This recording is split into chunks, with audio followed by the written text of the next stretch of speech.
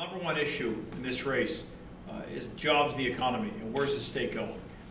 I come from an area where right now we've been lucky enough to have unemployment almost 2.5% below the national average, and we took an area that was on its back 6 years ago and it turned it around. But we did that by creating an environment for the private sector to thrive, and that means not just getting a tax structure that's competitive, but also recognizing you got to have the properly trained workforce for the jobs of the future, and that is key. We talk about an environment, a friendly business environment. You go from the tax rates to the permitting process, be it PennDOT, DEP, that if a company asks for a permit, they're not the enemy. They're asking for a permit to invest capital and to bring jobs to a region, and they have a right to have an answer within 4 months, not 2 years, and having a sort of a friendly or open for business sign. And the third piece is really, are we prepared for the jobs of the future? Are we going to have the properly trained workforce for the jobs of the future? And this place here shows you that Americans and Pennsylvanians, we can actually make things yet. It's about putting people back to work. And you team up with what's going on with the VOTEC schools that are in the public school systems to sort of the next phase of VOTEC, and that's these types of buildings. I mean, community colleges are different today than they were 20 years ago. If you look at advanced manufacturing, it's very highly computerized. These are technical jobs. These are jobs that you need specific training for. And the best investment we can make as a government is making sure that we put our limited dollars into the proper training for the workforce of the future. And community colleges are our best examples. In theory, and I realize it changes a little bit based on the percentage of the local match, but community colleges usually have a third, a third, and a third. That's how they fund them.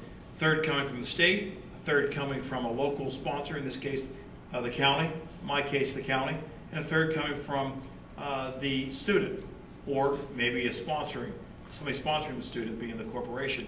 But it's a partnership. It's a partnership that makes sense.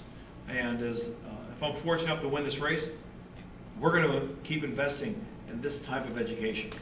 Because if we want to be able to get the jobs back to the state, and we are going to work on the corporate tax structure, we are going to work on the permitting, but I want to be able to offer to employers around the world and around the country and our employers right here in the state that we're able to train the workforce of the future.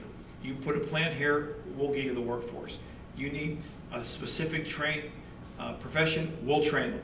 You know, one of the things that we've done very successfully at home in Allegheny County, when this economy took a turn for the worst, we put a program together where anybody that was laid off would show up, and if they gave us a laid off notice and proved they were laid off, we would offer them 2-year training for free at our community college if they go into one of 5 specific programs that we designed for companies in our area that we know are having a hard time finding trained individuals.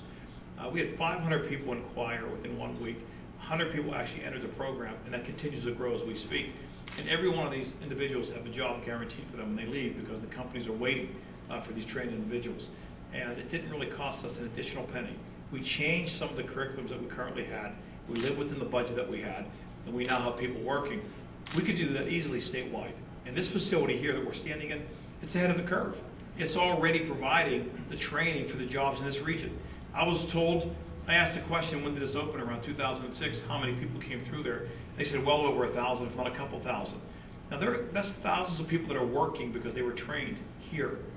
So if you don't think that's a good investment, that's a heck of an investment to have that many people trained that continue to work with a specific skill. So I'm glad to be here today. Glad we have representatives from the city, from the county, from the community college, and I'm prepared to answer any questions you might have for me as we continue to campaign through this Commonwealth.